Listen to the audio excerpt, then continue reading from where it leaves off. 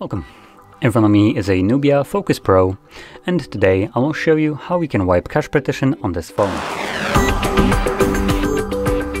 Started, you want to hold your power button, and from the boot options that will show up in a moment, there we go, you want to select power off.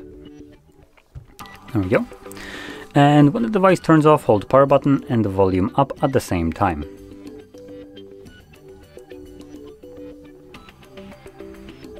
Shortly, you will see NUBIA logo on the screen, at which point you can let go of the power button but keep holding volume up.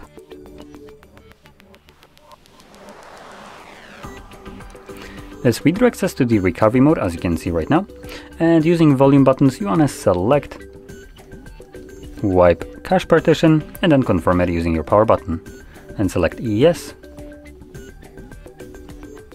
At the bottom you will see cache wipe complete, and reboot system now will be selected by default, so press power button once more so you can get back to Android.